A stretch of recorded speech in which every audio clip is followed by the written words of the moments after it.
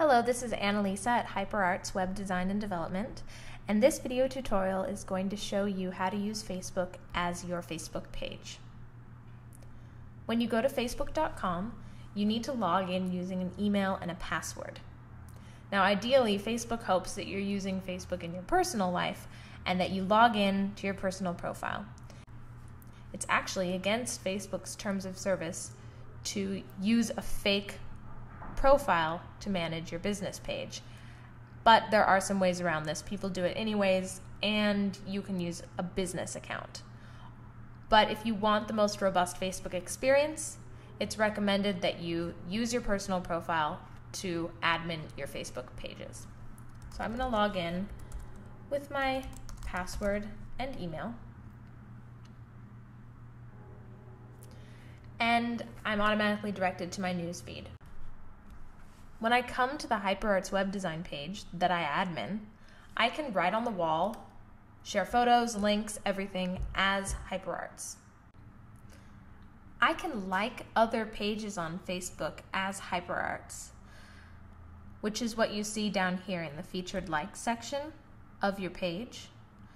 But in order to do so, when I visit the page that I want to like, we'll just use PopChips as an example.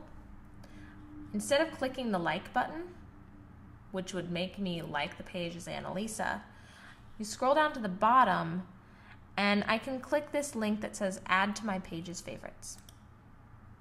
And when I do that, if you manage multiple pages, you'll see this drop down menu. I have to pick add to the favorites for HyperArts web design and click save. So now PopChips is one of the favorite pages of HyperArts web design page. Right now, if I click here on the Facebook link, I see a news feed of all of my friends and pages that I've liked, but I don't see a news feed of the status updates and shared links of the pages that I follow as HyperArts. So Facebook recently came out with a way to work around this problem.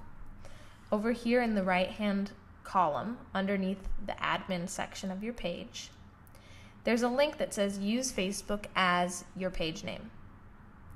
And when you click that link, Facebook essentially changes. Now when I go up here and click on the Facebook home button, I see a news feed of all of the pages that I've favorited as HyperArts. I can actually comment on these posts by other pages as HyperArts. You can see here the HyperArts logo shows up, not Annalisa's profile picture. If another page has shared a link, I can in turn share that on the HyperArts page and add my own comment. I'll show you an example of this.